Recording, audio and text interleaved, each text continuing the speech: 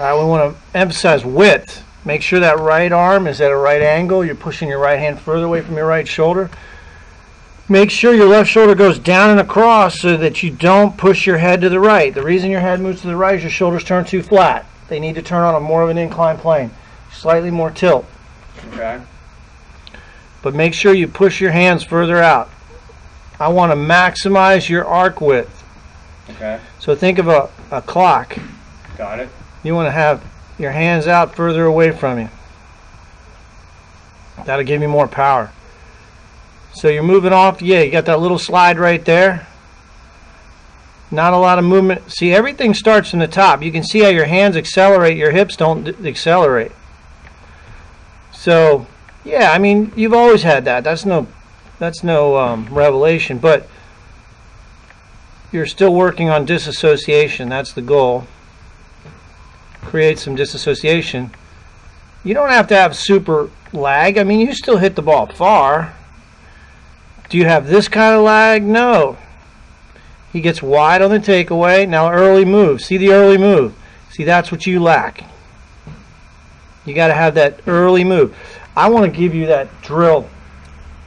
I mean, first of all, I like to drill the, what's that movie? Happy Gilmore. I want you to do some Happy Gilmore swings, where you stand behind the ball and you walk in and you swing. Patrick Harrington does those. And what that does is you'll get this early move from the hip. There's the early move. Watch Jason Dubner. The arms are still going back. There's the early move. So, yeah, I mean, we're still constantly trying to create this separation between upper and lower that's not there. The first move's always with the hands for you right there. Mm-hmm. So we gotta change that motor pattern. So a couple drills, you know, you're still working on trying to move one segment independent of the other with tubing. You know, you want to do the Happy Gilmore swings. I'll show you how that's done. You want to work on separating by putting your hands at shoulder height and then working the hips before the hands. You just got to keep doing that until you can get some lag, because you don't have any lag. And here it is. We want to sustain angles. I want a right angle. That's about a right angle, right about there. So that's asking a lot, but anyway. So staying over the ball, make the left shoulder go down a little more, push the hands out. We're not worried too much about starting the downswing with your lower body, because you got to practice the exercises that Jason gave you and Dimitri or whatever.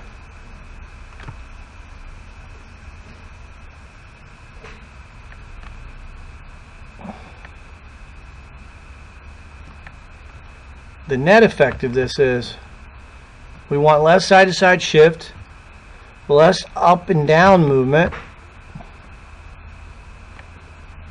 and you'll be more consistent ball striker. You're not moving much though. I gotta tell you, that's pretty darn good. You slide in front of it. Watch your nose. Your nose is behind that line. Unfortunately, when you hit the golf ball, you slide in front of it. Right there. You try to save it. You get in front of it, now you're going to back up. You try to save it, but it's too late. So yeah, the shift of the upper body, starting the downswing with the hands too early, that contributes to some power loss. But does it contribute to directional? If you get a little too much bending of the wrists, you know, yeah, you could lose power, but you're not going to lose direction. If you can unhinge your wrists early and still square the face, you're not losing direction. Your left elbow bends a little bit. You know, that's because you early release it. If you held the angle longer, you wouldn't bend the left elbow. The takeaway, bending the arms way too early. The right arm, watch Jason Dupner. His right arm will not bend on takeaway.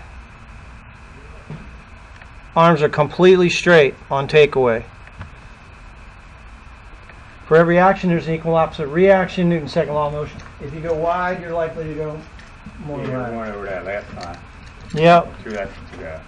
Yeah, so you got to maintain this position you establish at setup. Don't bend the right arm so quickly.